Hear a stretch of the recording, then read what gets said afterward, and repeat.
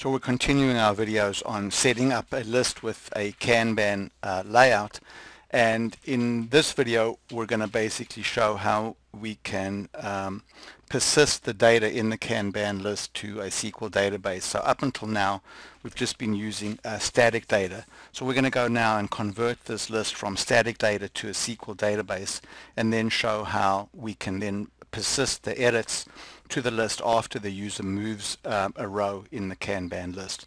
So we'll go back to design mode now, open up the list, and now you can see we're still using static data, but we're going to now convert our static data into a SQL database.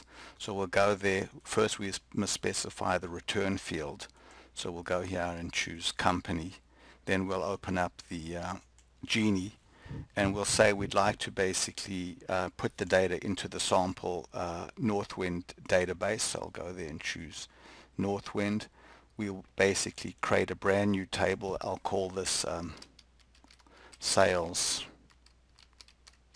pipeline.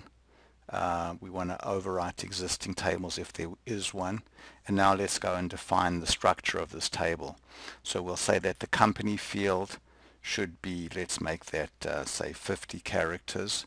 The amount field, let's turn that into a numeric of say 10 with no decimal places.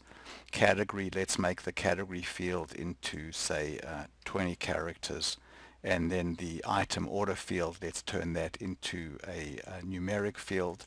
And again we'll say 10 with no decimal places.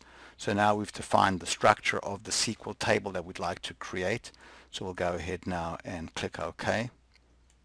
And Alpha Anywhere will now create the data in the SQL database, export the data over to the SQL database, and turn the list from being based on static to being based on SQL. So if we go now and we run this, okay, so let's just go and fix that problem. Oh, I accidentally clicked this button over there. So now we can go ahead and save it.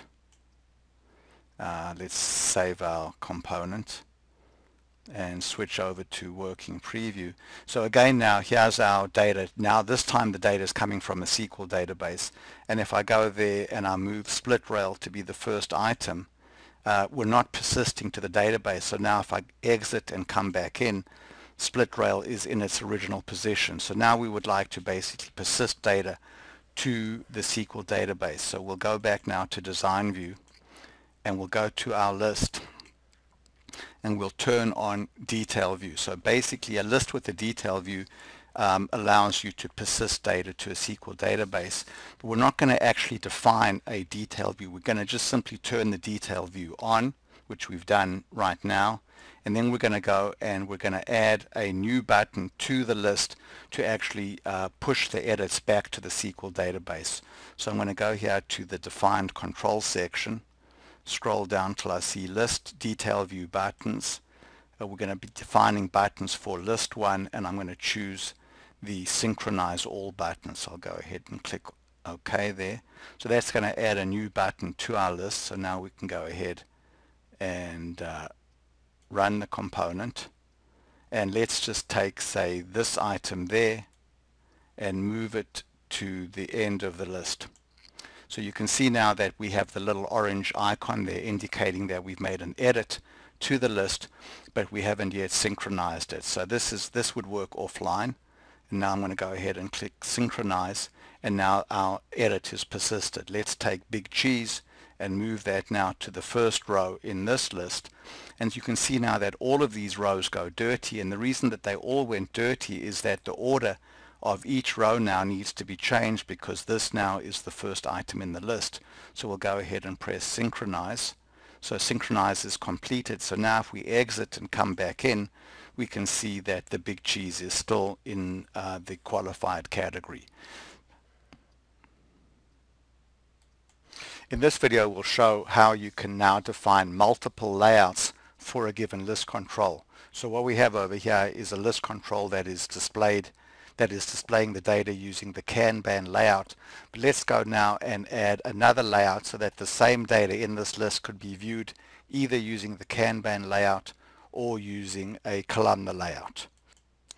So we'll go back now to our list, open up the list builder and switch over to list properties and scroll down now to where we have allow multiple layouts. So we'll go ahead there and click OK. Now we'll go to multiple layouts and we'll add a new layout called column, and we'll choose the column type over there, and then we'll go to the layout and we'll select the column layout over there and then just choose the columns that we want. And now we need to define a way in which we can choose the active layout. So we can go now into our predefined controls here, and one of the controls here is a list selector for list number 1. We'll just move that up now. So we'll switch over now to working preview.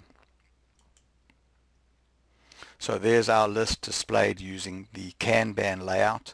And now if we switch to the columnar layout, there's the same data now displayed in a columnar layout. So let's go back now to the Kanban layout. So being able to display the same data in the list using different layouts can be very valuable. So what we've shown in these videos is how you can easily set up a list to display data in a Kanban layout, and how you can persist the data to a back-end database when the user moves a row from one position to another position or from one category to another category. Thank you very much for watching.